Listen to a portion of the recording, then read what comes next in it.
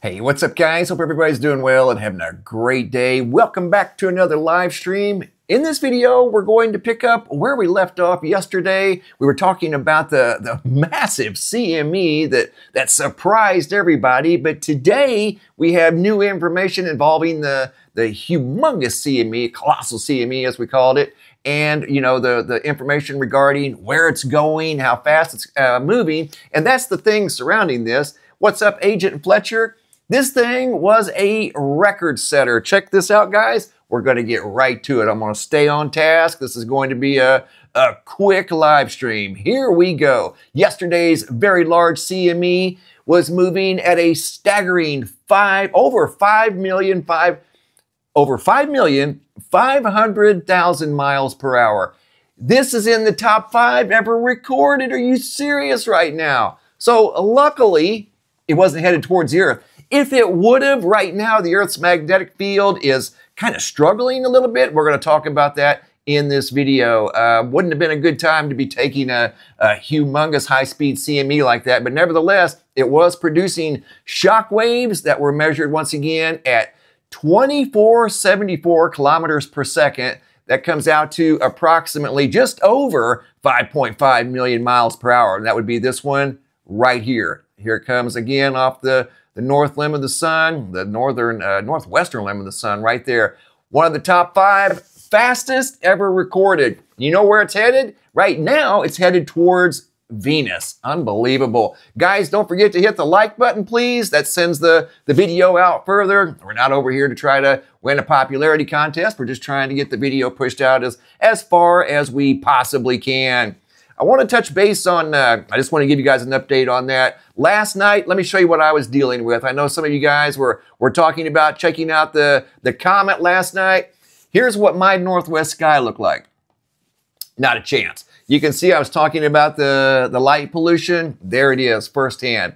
So the comet was right up in there, and it looked something like, here's a photo that was sent in by Jeremy. Now, he was using a telescope. I'm not sure what type of technique he was using, but there's Comet Atlas. This is in a slightly different type of a stacking format, but it doesn't necessarily look like a long rod. That's what they call light drag. But anyway, the comet was up here in the sky, but you can see we had too much light pollution out here in our location. It was right up in here. Obviously not visible. Even with a telescope and a pair of binoculars, it would have been a little bit challenging. So I did try. I did go outside, and after the sun was fully set, and was kind of hoping that maybe I could pull it in. If any of you guys had a chance to see Comet Lemon last night, send your pictures to reports@mrmbb333.com, or come over here to the website and look for this red banner that says, "Have a large video." It's a Dropbox. Watch. Just click on it, and you can drag and drop your videos right in there, kerplunk. And they can even be long, 10-minute videos, 15-minute videos. And I want to thank everybody that's been sending them in. I've got your guys' videos. Michael, I got your videos this morning. Gordon, thank you guys so much. I appreciate it. Keep them coming. Absolutely. I want to talk about the event that's occurring involving the magnetosphere. Okay, you guys are aware that we're dealing and been talking about the ongoing situation down in the South Atlantic with regard to the magnetic anomaly above the South Atlantic Ocean, right? You guys are all familiar with that. There is a magnetic anomaly down there with the magnetosphere. Well, there's another one now, not only in the South Atlantic, but apparently in the North Atlantic. Unbelievable. Let me get right to it. Not going to keep you guys waiting. You guys know about the massive weak spot down in the Atlantic. How about the anomaly up in the North Atlantic? Did you guys hear about that? During the geomagnetic storm on the night of October 18th, this was spotted. Check this out. This is wild, okay? A super arc is what they're calling this. And guys, they really don't know exactly what causes this phenomena that you're about to see. Unbelievable. For reasons not yet fully understood, a giant, they're calling it a super arc, was spotted in the night sky on October 18th, 2025, spanning over 400 miles, basically from North America to Europe. So it could have been well over 4,000 miles. Obviously, this wasn't seen by one person on the ground. This was spotted from the night sky using, satellites, telescopes, things like that. This is part of the magnetosphere. This is the electric ring current that surrounds the Earth. For reasons not fully understood, even though we were in the middle of a G2 geomagnetic storm, that's not a very strong geomagnetic storm. This occurred on the night of October 18th during that storm. Sometimes these arcs are visible, but they're very faint and small. This thing here was absolutely titanic. They're calling this a super arc. This is from the Boston University Center for Space Physics. There you go. And again, this is just part of it. Not all of it. This is part of it. This was spanning from Boston all the way across the North Atlantic Ocean. So keep in mind, we have the South Atlantic Anomaly. Now we have a North Atlantic Anomaly. How much longer can this go on? This is basically, if you read about it, again, they come right out and say it doesn't happen often enough to have enough data to fully understand what's going on here. This is very rare, kind of like the CME that jumped off the sun yesterday. This too was very rare. CMEs don't normally come off the sun at over 5 million miles an hour. That is shocking, and that was quite a shockwave that's headed towards Venus, not the Earth. But this here, oh my gosh, that was seen in the night sky. It was so bright over in Sweden, it was reflecting off of lakes and ponds. And it's usually not that bright. So basically what this boils down to is this. During the geomagnetic storm on the night of October 18th, for whatever reasons, they don't know why, the magnetosphere sprung a leak in the North Atlantic and created this light. It was basically leaking light, obviously some form of gas or something, and created a massive arc. Don't know why. Is it going to happen again? More than likely, it will happen again. Does it have something to do with the ongoing massive weak spot down in the South Atlantic Ocean? Hey, what's up, Graham? Thank you for the super chat. Magnetic anomalies must be...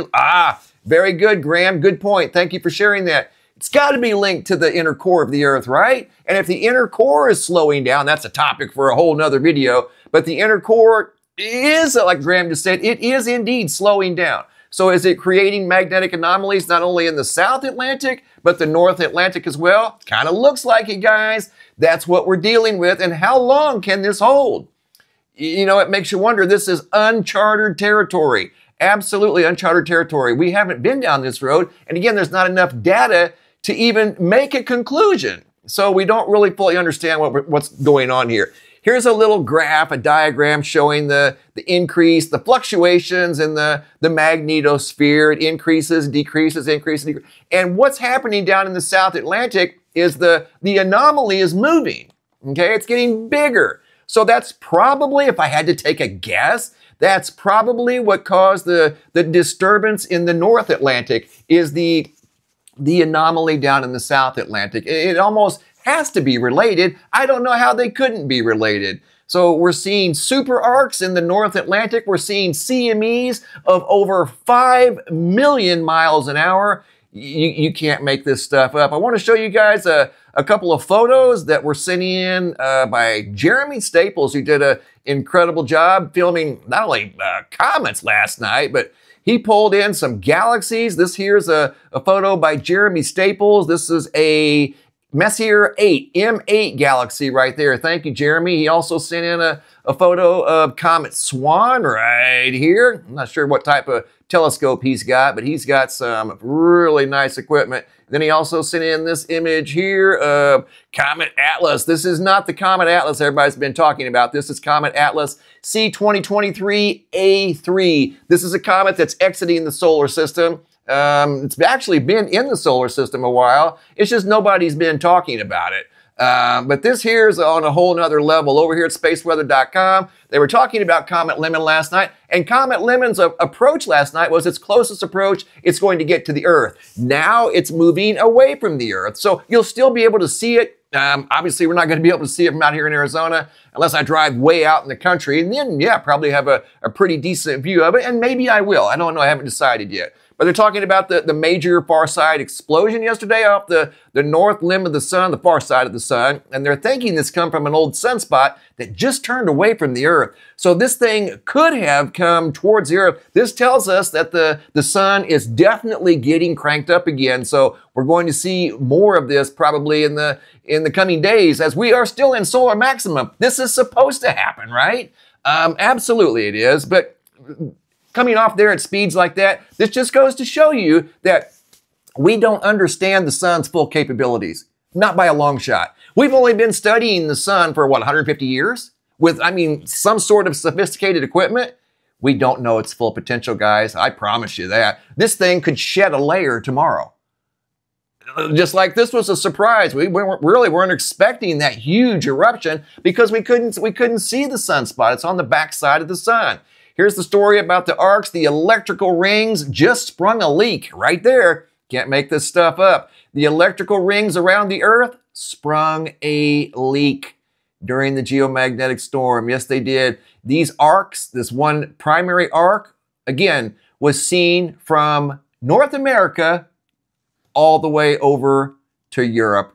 Here's the mathematics on the CME real quick before I forget. Converting 2474 kilometers per second, that's how fast CMEs are measured in kilometers per second.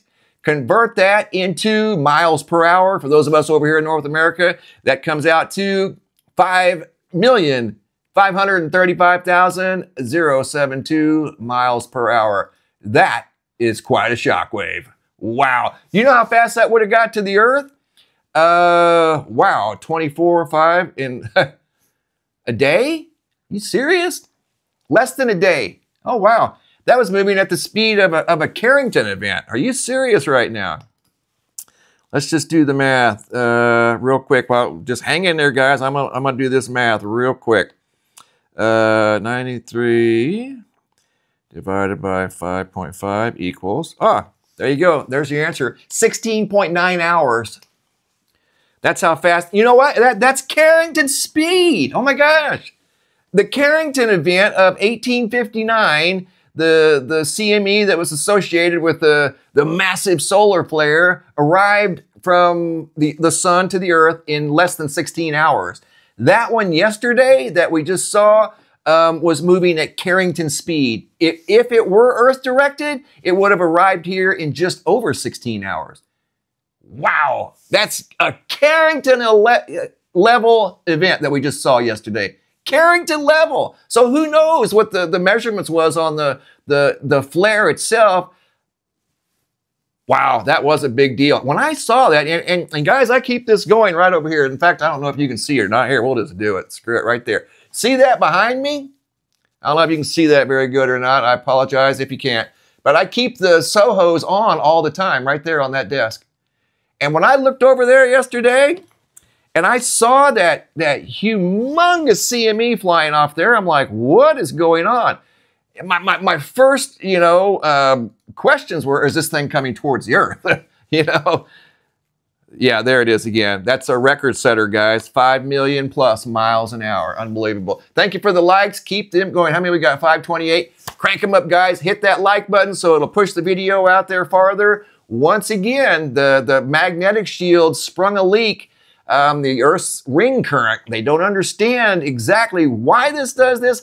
Again, it happened during a G2 geomagnetic storm, not a G5, or a big, strong storm. It was a rather mild storm. So for the shields to behave like that, it's highly unusual. And it's probably going to happen again. It's a sign of something, okay? Is it a sign of solar maximum? Maybe. Is it a sign like Graham was talking about, the inner core slowing down? I'm on board with that theory. Absolutely I am, because they have just verified that the Earth's core is indeed slowing down. And how they determine that is through earthquake seismograph signatures.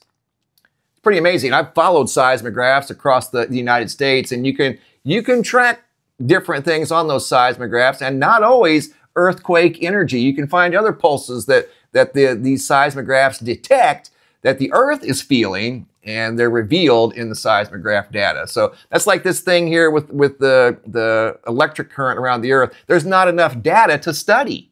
So they don't know what's really going on. It's kind of it is a new thing, you know. So there's still a lot to learn about the Earth. There's still a lot to learn about the oceans. And obviously, there's still a lot to learn about the sun. We don't have it all figured out yet. We're trying. We've learned a lot. But I don't think, you know, we began to scratch the surface of understanding fully what the sun is capable of doing. Number one, because it's always changing. It's constantly changing its ratios of hydrogen and helium and things like that. So how can you fully understand something that's in a constant state of flux?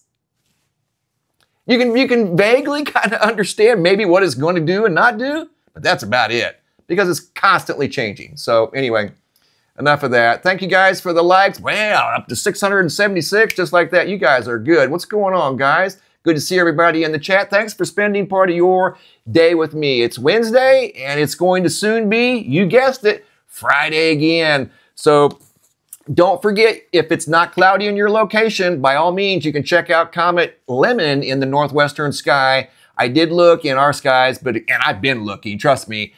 There's just way too much light pollution, but I thought just maybe during the close approach event, it might outshine the light pollution. Nah, not a chance. It would have had to have been a lot closer, like probably Halley's Comet type of close, you know, and it just simply was not that close. Thanks for hitting the likes, guys. It's still going up. Thank you, thank you, thank you. Gracias, gracias. Really appreciate that.